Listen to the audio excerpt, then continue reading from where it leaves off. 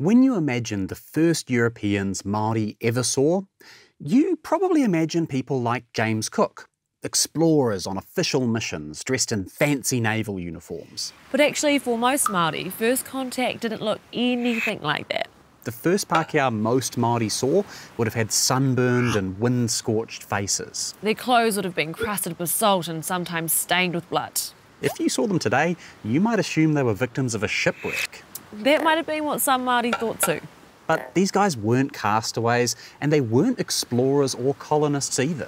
They also weren't all Europeans. They came from all kinds of places: Asia, the Pacific Islands, America and Australia. And they came to Aotearoa to hunt the seals and whales which swarmed around our coasts. At first there were only a handful, but by the early 1800s, whalers and sealers were arriving in their hundreds. They brought new technology, new diseases and new knowledge of the outside world. It was a revolutionary moment in New Zealand history. Whaling in particular was a driving force behind the musket wars, the signing of the Treaty of Waitangi and the colonisation of Aotearoa.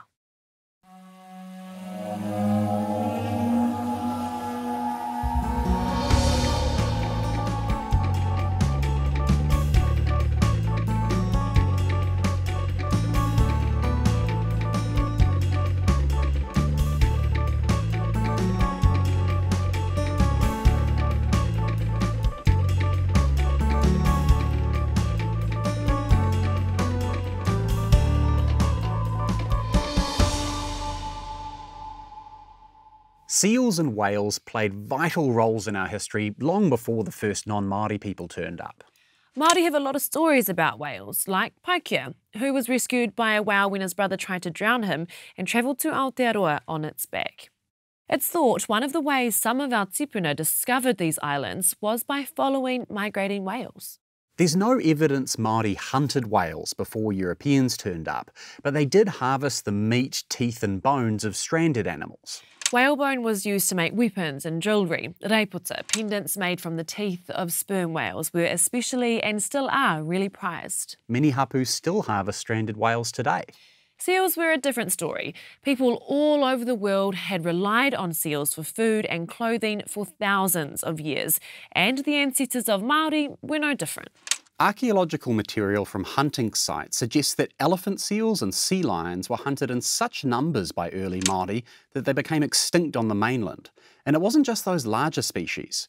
Before humans arrived in these islands, about 750 years ago, it's estimated there were up to 3 million fur seals living around Aotearoa.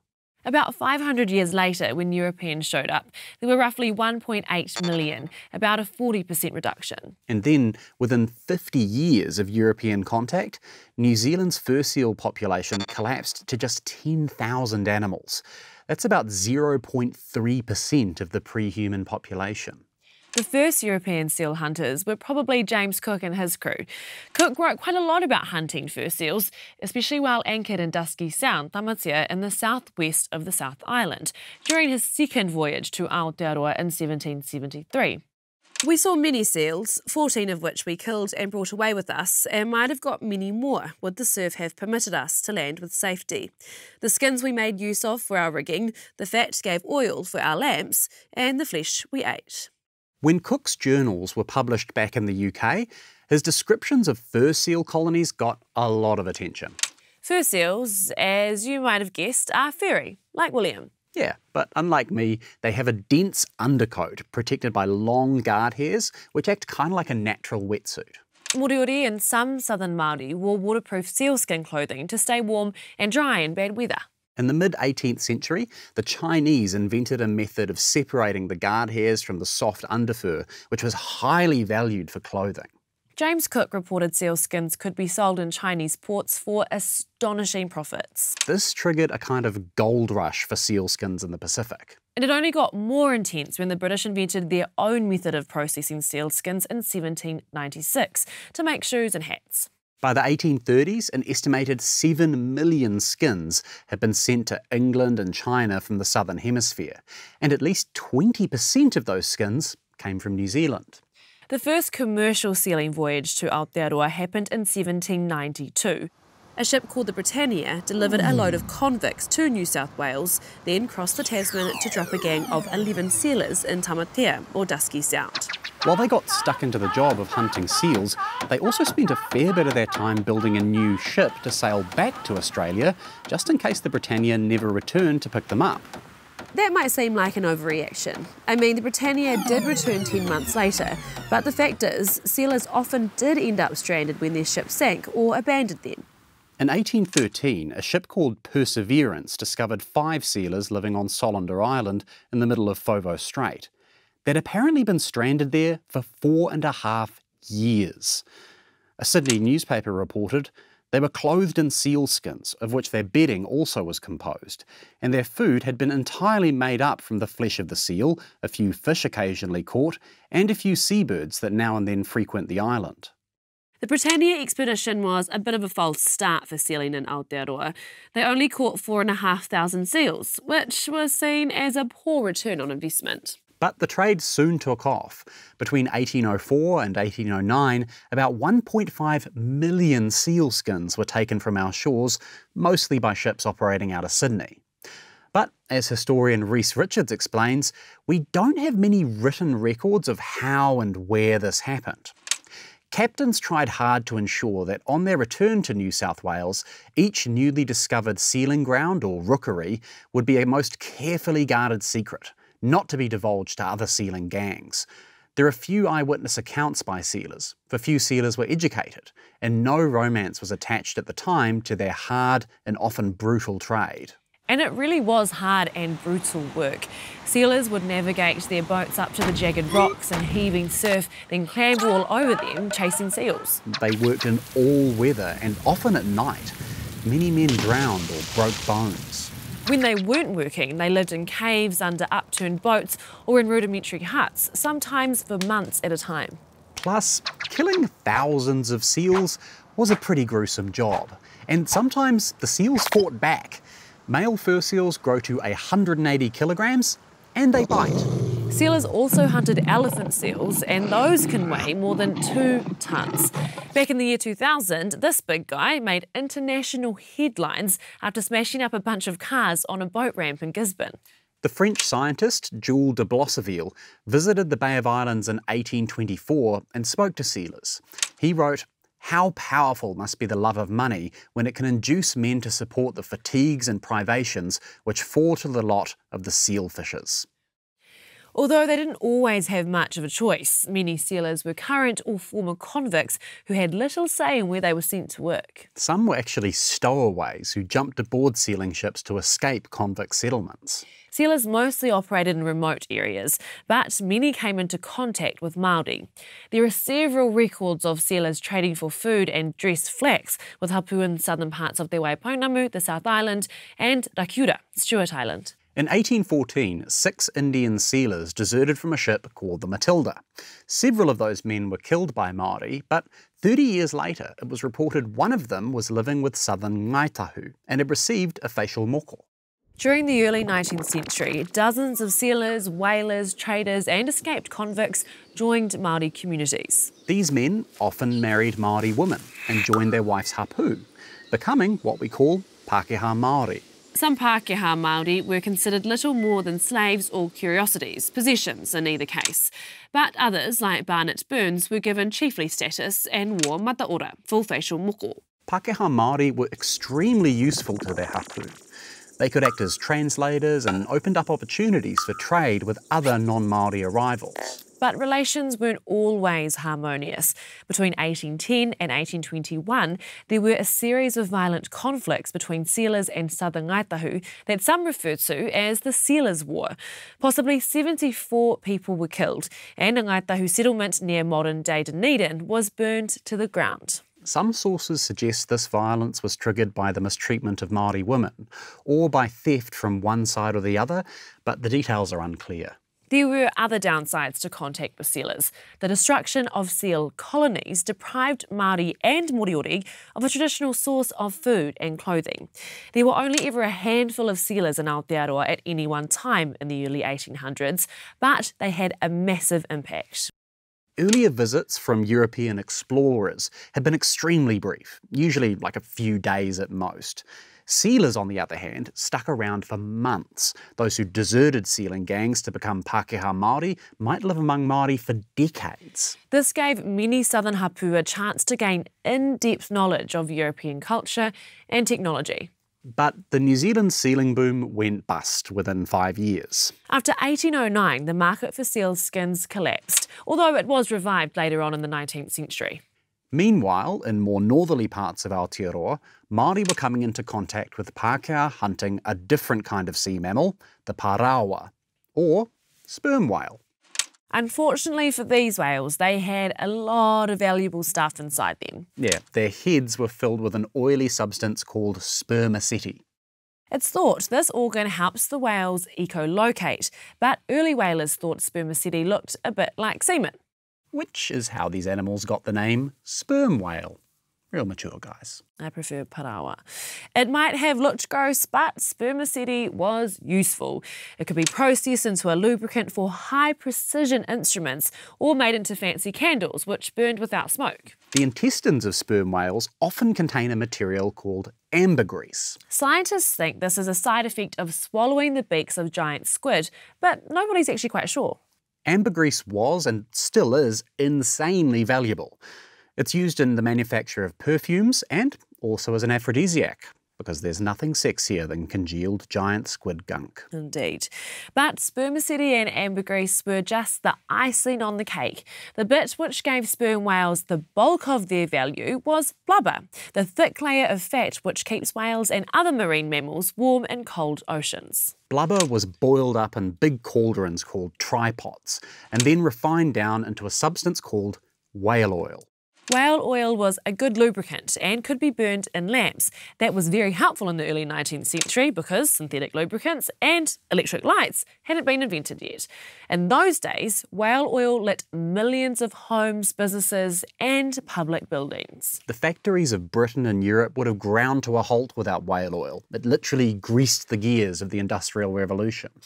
But to get all this valuable stuff, you first had to catch a whale, and that was pretty tricky. Yeah. The first kind of whalers in the Pacific were called ship or pelagic whalers, operating on large sailing vessels far out to sea. Men would climb way up to the top of the mast, scanning for the telltale spouts of whales breathing. When they spotted one, they'd shout down to the rest of the crew, and the chase was on. When they got close, small boats would be launched. A man would lean over the side and spear the whale with a harpoon, attached to the boat with a long rope. Then the whale would take off, dragging the whale boat behind it, in what sailors called the Nantucket sleigh ride. Sounds kind of fun, but this was the most deadly part of the job. Lots of boats were destroyed and whalers killed. But if they were successful and all going well, the exhausted animal would be dragged alongside the ship. If it wasn't already dead, it would be killed with a long lance. Yeah, like this one. Next was the dirty and dangerous job of heating the blubber to release the oil. The tripods belched thick, greasy smoke, and burning oil sometimes set whole ships ablaze. By the late 1700s, more and more ship whalers were voyaging into the Pacific. The first recorded to reach Aotearoa was the famous British-American whaler Eba Bunker aboard William and Anne, which had transported convicts to New South Wales. He anchored in Doubtless Bay in 1791. Visits became increasingly common in the early 1800s as wealthy ship-owning merchants set up shop in New South Wales and Tasmania. Increasing numbers of whalers made contact with Māori communities, trading for supplies and recruiting locals as sailors. Fun fact, the famous whaling novel Moby Dick has a major character called Queequeg. That guy is thought to be based on Te Pehi Kupe, a Ngāti Tuarangatira who jumped aboard a British ship in 1824 and sailed with it back to England. As with sealing gangs, whaling ship crews were incredibly diverse. Along with Europeans and Māori, there were Pacific Islanders, African and Native Americans, Aboriginal Australians, Chinese people. More than a few women went to sea as well. Whaling was a truly global industry, and it transformed the Pacific. New Zealand, along with places like Australia, Samoa, Fiji, Tahiti and Hawaii, were major hubs for the trade. Settlements like Hobart, Kororareka, Apia and Honolulu exploded into bustling ports where people from all over the world gathered. Imperial powers like Britain, Germany, France and the United States were all keen to grab a slice of the growing Pacific whale trade, and conflicts between these powers had a big impact on the industry. Surprise, surprise. For example, part of the reason British whaling dramatically increased in the Pacific at the start of the 19th century is because of the Napoleonic War. French warships were attacking British whalers in the Atlantic, so they came to the Pacific instead. Then, the 1810s saw a downturn in British whalers as the Brits and Americans started fighting the War of 1812. From the 1830s, the Pacific whaling trade became dominated by ships sailing out of Massachusetts in the United States. By that point, there were a lot of whalers sailing around the coasts of Aotearoa. Historian Alexander McClintock estimated that by 1839, about 200 whaling ships were passing through our waters every year. Partly that was because of a sealer called Jackie Gard, who reported seeing a bunch of whales near to shore in Te Moana Orokawa, Cook Strait, in either 1827 or 1829. As historian Alfred Reed put it was a lucky day for Gard, but a very unlucky day for the whales. Indeed. The whales Jackie Gard saw were tohoraha, southern right whales. And the reason they were called right whales is because they were the right whale to hunt. Sperm whales might have had cool stuff like ambergris and spermaceti inside them, but they were hard to catch. They were fast swimmers and mostly lived far out to sea. Right whales, on the other hand, were pretty slow and gathered in sheltered bays to raise their calves. They also tended to float after they were killed. Most other whales sank. That made right whales easy targets, not just for ship whalers, but for so-called shore whalers too. These shore whalers hunted using large boats they rowed out from shore. German scientist Ernst Diefenbach watched shore whalers at work in the Bay of Islands in 1839 and gave this fairly graphic description. Gasping in the agonies of death, the tortured animal throws up jets of blood, dyeing the sea all around, beating about with its tail, but at length dies, exhausted from the many wounds inflicted. Gnarly. Then the dead whale had to be hauled back to a whaling station to do the processing that other whalers did on board ships. These stations weren't exactly pleasant places. Historian Brad Patterson described your average whaling station as a huge open-air slaughterhouse. The beach was covered with the remains of whales, skulls, vertebrae, large shoulder blades and fins. The sands were stained with blood and fat. Chunks of rotting flesh lay about. The small complex was overhung with clouds of oily black smoke. The stench was intense. But while it was messy, to say the least, shore whaling was also extremely profitable and extremely popular. In 1841, Henry Peter wrote that there was scarcely a harbour in Cook Strait and on the eastern coast of the southern island in which there are not whaling establishments. Some historians today think that was a bit of an exaggeration, but in any case, there were a lot.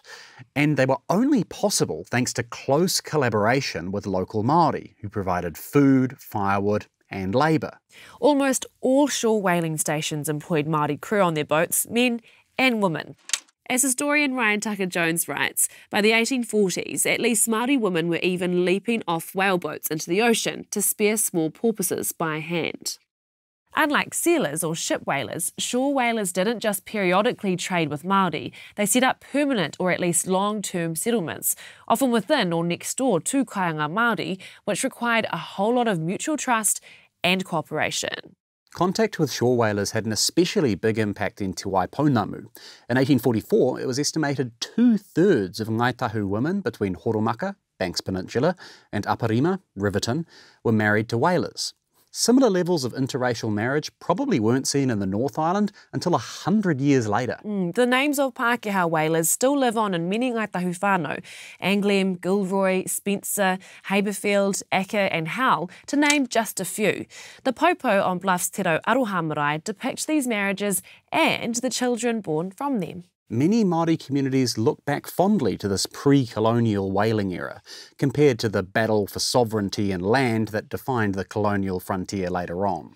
Some Māori communities continued shore whaling into the 20th century, long after most whaling stations had closed. But contact with whalers could be harmful for Māori. For one thing, they often introduced new diseases. In 1835, Ngaitahu suffered a deadly outbreak of measles, followed by a devastating influenza epidemic, both of which killed large numbers of people, particularly around Fourveau Strait and at Ōtākau.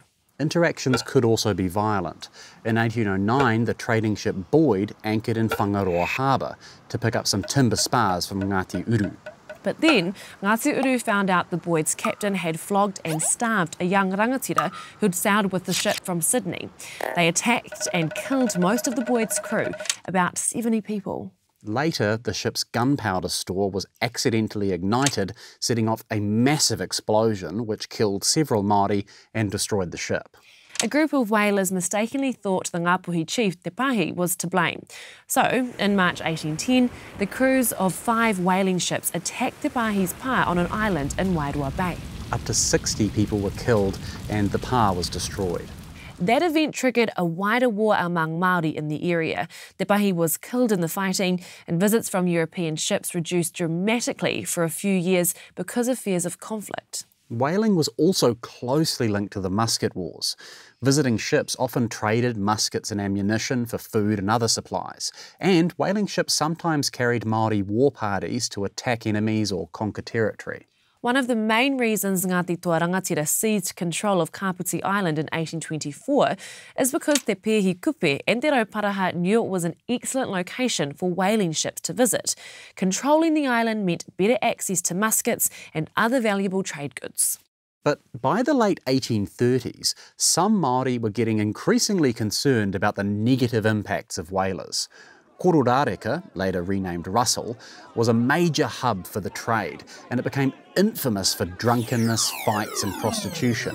A missionary called William Colenso said Kororareka was notorious for containing a greater number of rogues than any other spot of equal size in the universe. Concern about these rowdy sailors was a major factor in the signing of the Treaty of Waitangi. Māori and missionaries both hoped the new British governor would help control Pākehā in places like Kororareka. After the treaty was signed in 1840, far fewer whaling ships visited our shores, although that's mostly because of new taxes and port duties introduced by Governor William Hobson. But by the 1850s, the entire Pacific whaling industry was collapsing. Hunting was so intense that right whales and sperm whales were nearing extinction. One side effect of this was that a lot of ship captains in the Pacific suddenly had to find new work. Many became traders. Historian Scott Hamilton suggests former American whalers played an important role selling guns and ammunition to Māori during the New Zealand Wars. Others entered a notorious trade known as blackbirding, where thousands of indentured or enslaved Pacific Islanders and Aboriginal Australians were transported to work in places like Queensland, Vanuatu and Peru. Some victims of blackbirding were brought to New Zealand, and some local ship captains participated in the trade, although it's not clear how many. But while many whalers had to switch professions in the 1850s and 60s, commercial whaling didn't actually end for another 100 years. New technologies like steam engines and harpoon guns made it profitable to hunt species like the humpback and blue whales, which were often too fast or aggressive for whalers on sailing ships. At Whangamumu, south of the Bay of Islands, a pair of brothers used steel nets and a steam-powered launch to hunt humpback whales.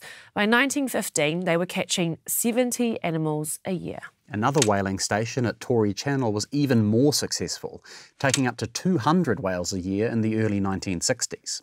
But eventually, there just weren't enough whales left to support the industry, especially given that demand for whale oil fell dramatically in the 20th century, thanks to the invention of synthetic lubricants and electric lights. In 1964, commercial whaling in the waters of Aotearoa finally ended, although it wouldn't be outlawed until the 1970s. By that point, there was a big global anti-whaling protest movement. But you might be surprised to know the first efforts at conserving whales didn't have anything to do with public protest.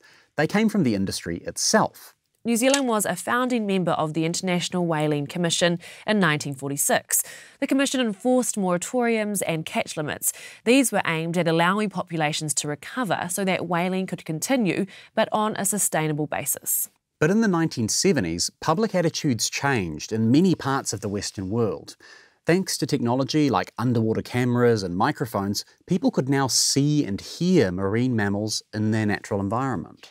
Whales and dolphins were increasingly understood as intelligent, emotionally complex animals. They became symbols of the rising environmental movement. Activist organisations like Greenpeace and Sea Shepherd took direct action to protest whaling, including in Aotearoa. As a country, New Zealand became a leader of the anti-whaling movement. All around the world, protections on whales and seals steadily increased. In 1978, Aotearoa passed the Marine Mammals Protection Act. It became illegal to kill dolphins, seals or whales in our waters. But it was almost too late, especially for the tohoraha, southern right whale. It's estimated the local population crashed from 10,000 before 1800 to just 250 in the 1990s. But the good news is that while some species, like Maui's dolphin, are still threatened with extinction, most whale and seal populations are recovering. The Department of Conservation estimates tohoraha numbers are increasing by 7% a year. And with the recovery of these species, some people, including here in New Zealand, have argued in favour of a return to commercial whaling and sealing, but this time sustainably. Looking back over the last 230 years, it's amazing to think how much of our national story is caught up in the history of these animals. Yeah, as historian Ryan Tucker-Jones put it, whales are the silent players at the centre of many historical dramas. They swim through the histories of capitalism, science, diplomacy, Euro-American imperialism, the Pacific, Indigenous revival, and the modern environmentalist movement. And that's all from us this episode. Noho ora mai.